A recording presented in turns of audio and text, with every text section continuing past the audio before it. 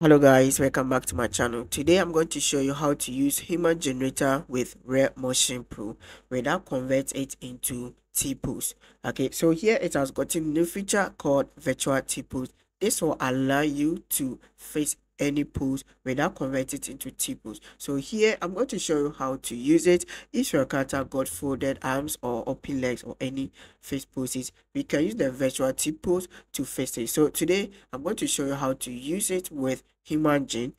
So let's start. So I'll go to here and let me go to HumanGen and I'm going to generate any character from the list. So let me choose any random character and click generate. Okay, so here you can go ahead and just customize the body. Okay, so click on the body here and you can just choose anything, just customize it as you want. Okay, choose age and this one can randomize it. Let's go next. You can change the height and everything. Okay, okay, so yeah, you can choose cloth. Okay, so I'm going to choose any cloth from the list. I'm going to choose this and I'm going to choose footwear. Okay, so here are the important parts. If you want to add the facial rig, just go here and go to add face rig and click on add facial rig. And now let's go back here and make sure click on the library and make sure you choose either this T-pose or base T-pose. Okay, you can choose one of them and it will still work. Okay, so here I'll choose one of them and let's go to the rectify and click on generate rectifier. Good, now we have successfully generated our rectifier. Okay, so now let's go to RealMotion Pro. You can see the character response is what is a pose. So let's try and load animation to this character. But before we can load animation to this character, let's go to settings and let's convert into FK because our character using IK. You can see it's using IK. So I'm going to switch to FK. Okay, let's make sure you switch to rectify. Okay, before we switch to FK, and let's go here. And now when I move, you can see the character is raising the hand. That is what we want. So the next thing I'm going to do is let's go to the items here and I'm going to hide the IK box because we don't need it. I'm going to hide its layers. Okay, so now let's go to the RealMotion Pro and let's load animation. So here I'm going to pick rectify from the list because it's now a rectify rig and click on pick rig. Let's load any animation. So here mostly I use walking. Let's see how it's works. Okay, so we can preview this how it's look. So let's click on load animation and now we can see the hands have been full. And this is not how the animation is supposed to be look. Okay, so how to fix it? Let's select the bone. Okay, the rig, and let's go down here and just click on virtual T-pose. And here you can see the animation starts on frame 1 and end on 25. So once we click on this, it will say start frame is 1 and end frame was 25. Okay, so you need to put 25 here. It's end on 250. Okay, so you need to type 25 here. So it will work on only from frame 1 to 25. If you don't want, you can use marker, and this will tell you the nearest marker is working. So it will choose the start frame from 1 to 25 automatically for you. You can see it's here, so you need to be in range. Okay, and click on here and just click on OK. And now let's wait. It's going to recalculate and face all the folded arms and the open legs. Okay, so let's wait. Now we can see it has faced and it says 10 bones have been corrected from frame 1 to 25. And now we can see it is working correctly. Let me go here to let you see it clearly. Okay, so this is what we have. This one.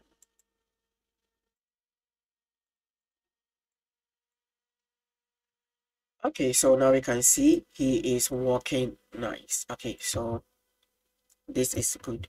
So right now, you can, if you go to the post here, if you go here, you can see the response is still in a post, but the animation worked fine. Okay, so that is how the virtual T-pose work. It will assume that your character is what it's in T-pose and it will do some calculation and make sure there's no folded arms and the leg. Okay, let's go and load another animation. Okay, so here let me just clear this. Okay, let me go to maybe zombie walk and I'm going to load this. So I'll go to where this one end because this one end on 25. I'll go to 26 and load this animation. Let me extend this and use the record. Okay, so now let's see. So here it start working as this, but we can see how the hands are refold. If I preview this animation, you can see the hands is closed.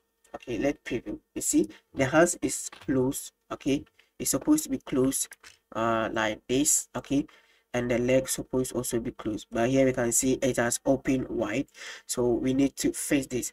To fix this, let's go down and we can just go calculate, and here make sure you are in the in between the zombie walk the zombie walk start. Okay, so this will tell you it start on 26 and end on 123. You can see it end on 123 and it start on here, so it will automatically set the start and the end for you. Okay, so just click on OK and it's going to calculate and face all these processes for you. Now we can see it has face and the hands has been closed. Okay, so now it's working like in a reference. Okay, so let me period for you. So here we can go here and blend between these keyframes. So I'll go to pose mode, select all the bones. You can see there's a big jump here. Let's go to the blend and I'll use 5 frames to blend. Okay, let's see, and we have this. Okay, let me go here, select this, and I'm going to make head follow, and we have this. Okay, so this is how it works. Okay, another thing is let me go here and reset my pose. So I'm going to delete any key and I'm going to load different animation. Let me go and load something like boxing. Okay, so you can see how the boxing is. Let me preview for you to see how it's supposed to be look. This is how it's supposed to look, but we can see the hands. It cannot stretch the hands. See how it's doing it? It's using the elbow to punch because the pose is not correct. So let's select the red, go to pose mode, and here let's select only the bones you want to work with. So here when I click on this, it will just okay, and it's going to work only for the selected bone, because if the selected bones are many, it's going to take long to process. So let me preview. Okay, so now you can see it. Wait, I can see it work now. Okay, so punch. Let me face also this one. Yes, let me load animation like this. You see, you can see this one, the hand's supposed to be stretched straight and punch, but the hands is not able to stretch and also clipping to the chest. Okay, so this is very good to use. Example of using the virtual T-pose. So select it, just click on this and okay, and now let's wait for it to fix it.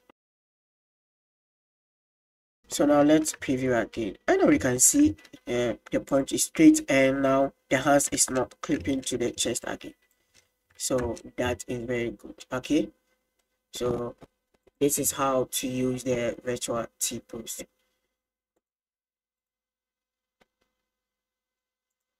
So that's the end of the tutorial, and thank you for watching. And if you have any question, you can leave in the comments and I'll reply you. This work for all the rigs. Okay, it's work for Remify, Auto, Mizamo, Dance, all the rigs. Yes, it's work for all the rigs.